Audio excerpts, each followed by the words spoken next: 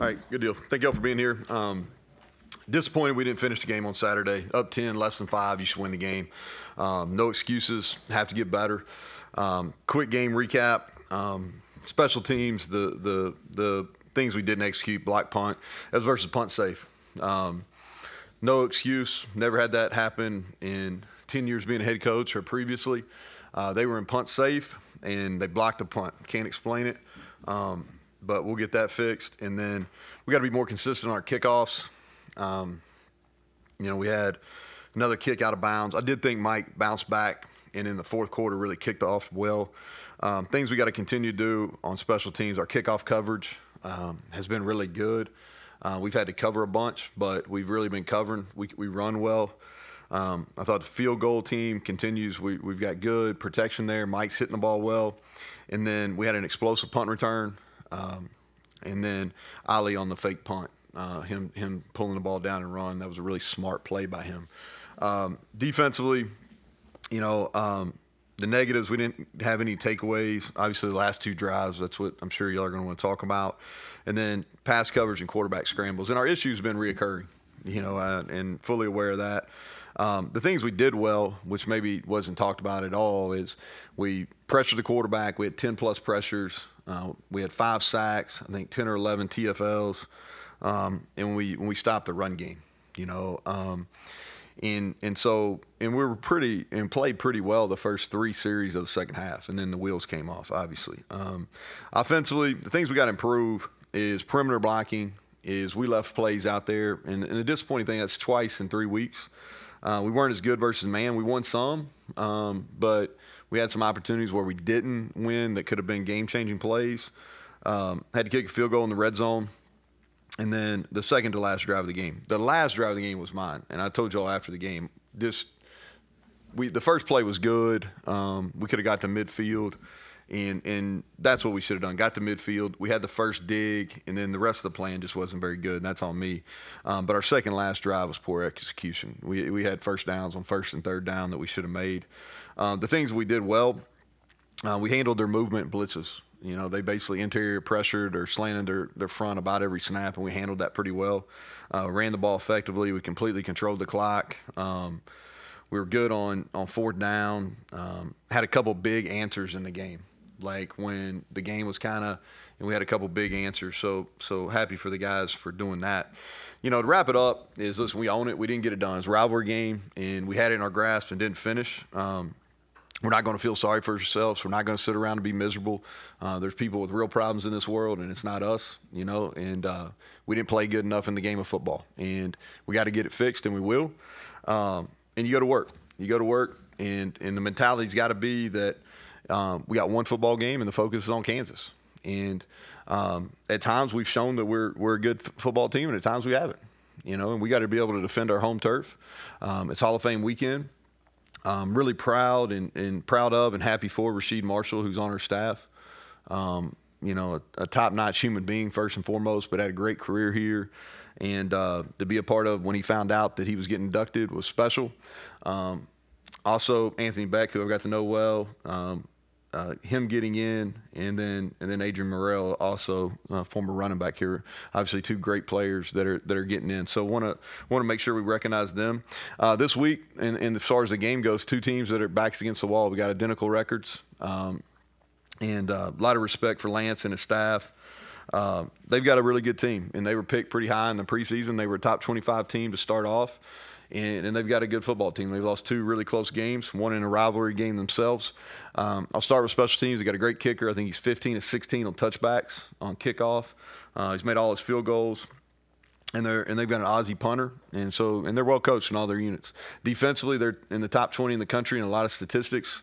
It starts with their D-line. They're really physical, and they play super, super hard. They roll some guys in there, but they play really, really hard. I think Tommy Dunn, their D-tackle, is playing at a all Big 12 level, and they're long at corner. I think Kobe Bryant's been there for a really long time, but I remember him in high school in Alabama. But he's a really good player. And the other kids got length too, so that's something you don't see very often. They've got length there. Offensively, without a doubt, it starts with Jalen Daniels, and a ton of respect for him. I know he's thrown some interceptions, but he's electric with the ball in his hands. And then Devin Neal, the running back, all Big 12 performer a year ago.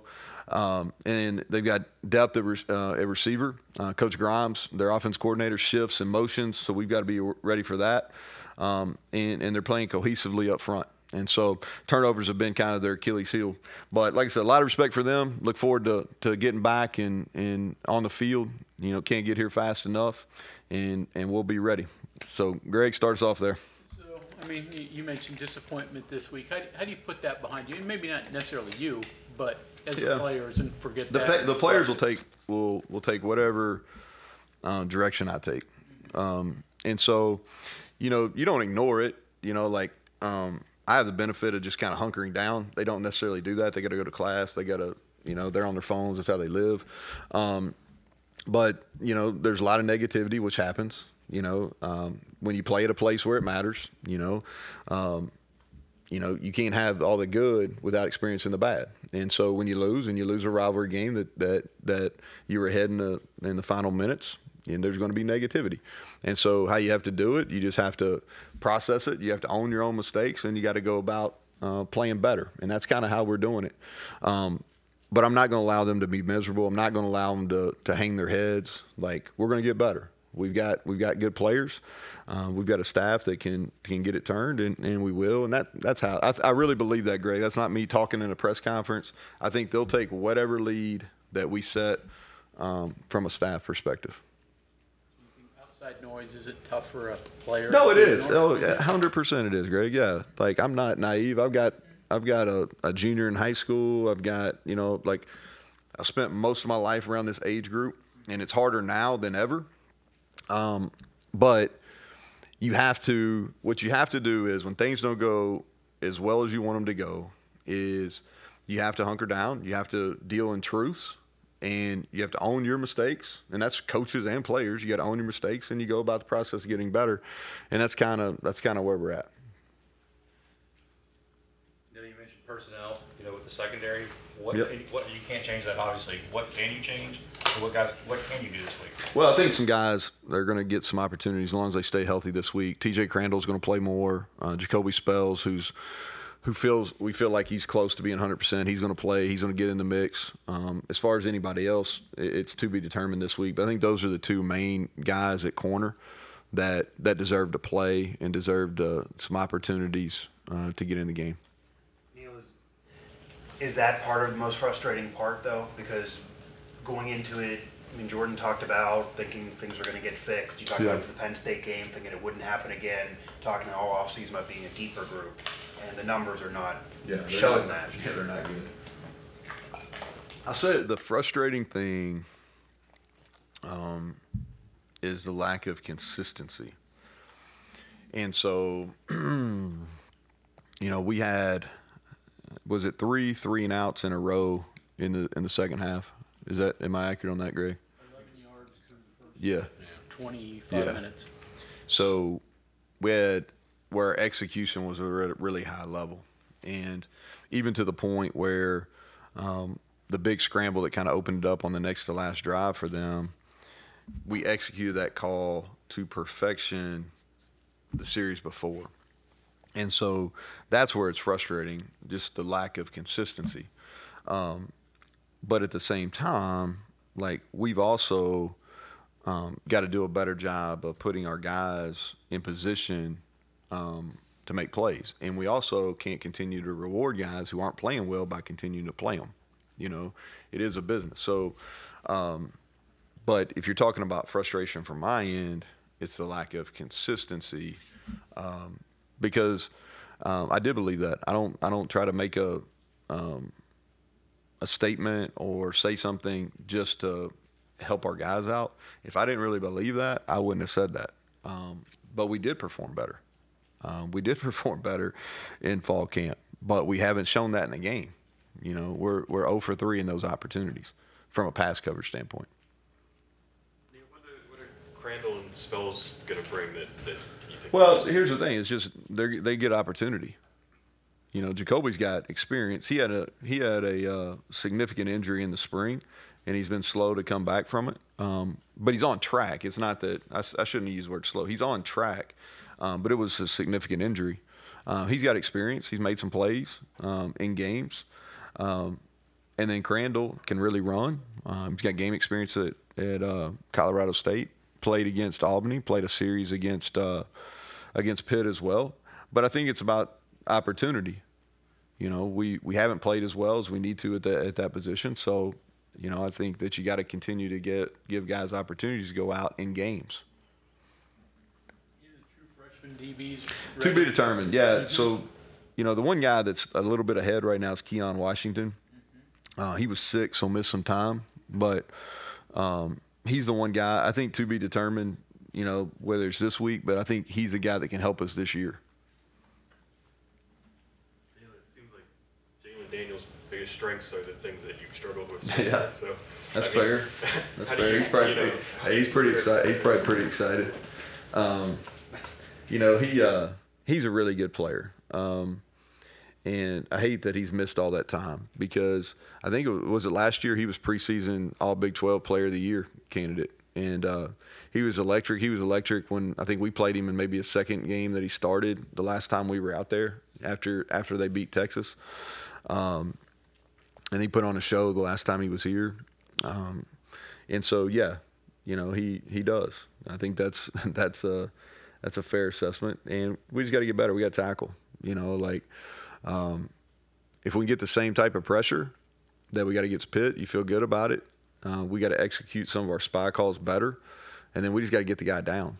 You know, probably miss 5 other sacks that where we had guys and we had them in our hands, and then and credit the Holstein too. Like he did a nice job. How much were you expecting Holstein to scramble and do what he did?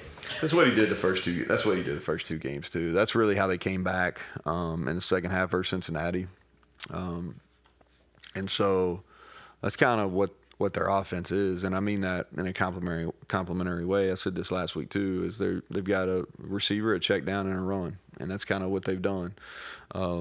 And so we really kind of early, I think the second series of the game, he hurt us, and then really didn't, and until the last 2, and it really, that's what kind of won him the game. How much did you have to adjust with Eddie V out? Was there a cause and effect with other positions there, numbers wise at the end of the game? How were you there? You know, I thought our D line, like I've got a lot of issues with how we played defensively, but D line's not where it was. We should have finished better on the quarterback a couple times. But I thought T.J. Jackson played at a really high level in his first start. Was our most productive guy. I think Hammond Russell, who played a lot more snaps, he was really productive. Sonny Redwood got a couple pressures as well. You know, so as a group, you know, we don't have as many bodies as we had last year or as we were playing early in the year, and we miss his leadership. But I think that was a productive group. That's not where our issues are right now. Yeah, he's going to be out. He'll be out for a significant time. Could potentially be back right at the end of the year, Greg, but it's going to be significant. And he has a redshirt year, so that's in play too. You know, I'm sure you've done a lot of self-introspection on the defense, and on what have you arrived at? Is it problem personnel? Is it problem scheme? Is it do you have to go back? I know a year ago you went back and simplified. Where are you going to go with that as far as fixing it? So I think it's a little bit of all above. I think that let's start because this way, anytime I'm evaluating something, I always start from the coaching perspective first. So we have to evaluate that, and there's schematics that we've got to do better. And we got to give certain people better opportunities to be successful. So as I go through it all yesterday, and it's not just watching the Pitt game, but going back and watching us all together, just like Kansas has been doing since Saturday, there's some schematic things that we got to do better. Now I'm not going to get in great detail right now because I don't want to give Kansas that advantage, but we're not going to continue to do the same things. And so that's the first piece. Then it goes to from a personnel standpoint, like we've got some guys that just are not performing as well as they need to, and really as well as they're capable of. It's not an effort deal. Like, they're playing with good effort. There's some technique. There's some lack of discipline. It's not like they're trying not to do what they're asked to do, right? It's not one of those type scenarios. They're just not playing well. And so when that happens, you got to give guys opportunities. You can't continue to reward guys for not being productive. That doesn't work. Sets a bad precedent, really, for your whole team. And then the last thing you look at is like, all right, how do you get these guys motivated? There's a mental piece of it too, as much as a physical piece. So when you look at it, that's how I go about it, Bob, is kind of go through each of those things, and then we just got to go play, and you got to prepare, and you got to go play. I really believe that we're better than what we've shown, but that's just me speaking right now because there's no video proof of that, right? And I'm not naive on that, right? I'm not up here trying to cover up what our issues have been. They are very. I'm very aware of those. Neal, this might sound crazy in a way, but because how the game was unfolding and the issues with the secondary and the time, was there any consideration at all to kind of almost letting Pitt score and then having more time on offense? Yeah. So what you do on that's why I use those timeouts, right? So I used the timeouts. Had 2 timeouts left. I used them to get it back. Now, the hard thing about that, there's going to be some teams that I would agree with you where I'd say, yeah, we would have let them score, but they're not really built for a goal line situation, And we stopped them on 2 other short yardage situations earlier in the game. They had a 3rd and 1 that we stopped them. Then that was in the second half. In the first half, they had a 3rd and 1 and a 4th and 1 that we stopped them. Right, so the offense, and they're doing a lot of good things, so this isn't a negative towards them, but they're not really built for a goal line. And so I still really felt like, and their quarterback went out when the helmet came off, so their quarterback went out. So I felt like, okay, hey, we got a legit chance here to stop them and make them kick a field goal. Because then the decision's not on me, it's on him, right? Because, you got to but that's where the thought process was. Just to trace back a second, you said put guys in better positions, right? I feel like that says a lot and goes over my head, things like that. Like, what do you see specifically there? I think so we played some man covers in situations where it's probably not the best situation for that player. If we had somebody else in, maybe so. But we've played and we've had some checks that probably we don't need to have with certain individuals in the game. And that's probably about as deep as I'm going to get it on because y'all been around me long enough. I'm not going to sit here and I'm never going to be throwing any of our guys under the bus. I'm just not doing that. But there's better calls for the personnel we have. We're going to rotate. You can't, especially the way Pitt plays, you can't play guys every single snap. It's impossible. But we can put guys in better positions. And it's hard. It's hard for the play caller. It's hard for the coach because you got to know who's in the game. But we can position our guys better and get them some help. Neal, when you went hurry up a couple of times, is that you catching them in the personnel you want to take advantage of, or how do you decide to do that? You get in a rhythm of a game, and so I knew they were subbing. Like we called them twice on 3rd and long because I knew they were subbing to their 3-down package, and got them once. Should have got them twice, really. And then we mix it in, like we probably, this isn't scientific or whatever, but I'm going to say anywhere between 10 and 14 plays is kind of tempo for us within a given game. It ties into some things that we do offensively. Normally pressure helps with your pass defense. I mean, it helps with coverage and everything else. However, you've been burned this year by the quarterback. Finding ways to get out of the pressure. What's been the cause of that? And let me go back. Like he did a really good job. Okay, some of Penn State's quarterback scrambles were more on us, but some of what happened versus Pitt is him making a really good play. And so I don't ever want to take away from that. Like he did a nice job extending plays. So for us, we're a heavy movement team up front. And what we've got to do is the ones that really bother you are the ones that escape to the edge, all right, because that means you've lost contained, and that's where you end up having big scramble passes, right? And so anytime that we lose contain, it's basically because the guy that's the outside piece of the twist game is getting down the middle of the tackle and not on the outside. All right, that's how that happens. And that happened, I think, maybe twice in the game on Saturday. The B-gap scrambles are hard to contend, and we're not the only team that's having an issue with that. Like that's a really hard was when the pocket moves up and there's an open B-gap, and that's where if you're in man coverage, it's really hard. You're in zone, you got eyes, so you can get and you can rally. And so there's some ways we can get better, but I'm more concerned about correcting the contain. We got to maintain our contain at all times. Are your linebackers playing? Because they're part of that. Yeah, they are. I would say we're growing there. They're not one of our main issues defensively.